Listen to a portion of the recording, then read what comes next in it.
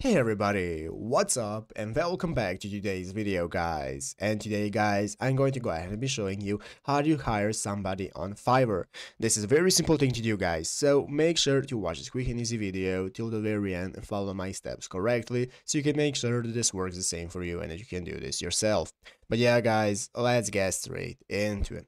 So guys, the first thing you want to do is go ahead and open up the official Fiverr website right here at fiverr.com if you haven't already. And after doing so guys, you'll be greeted by the main page right here where you can go ahead and sign into your account in the upper right corner. So what you want to do is go ahead and log in. If you do not already have an account, you can go ahead and log in and to create a new one. And after logging in, you'll be greeted by this main page right here where you can see all the sections you can access and so on. Here are gigs by other people that you can find and so on. So let's go ahead and see how do you hire somebody on Fiverr. Basically guys, what we want to do is go ahead and find the gig that we want to hire by the person. So let's go ahead and say we need something from programming tech. Let's say we need the business website.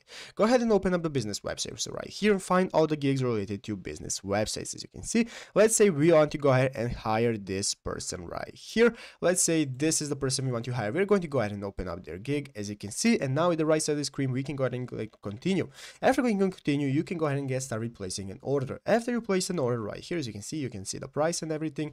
After placing an order, you'll be able to contact them and get your website or whatever you might need to do for yourself, and you can get in contact with them as well right here. As you can see, if you have any special questions for them and so on, if you want to offer them a job.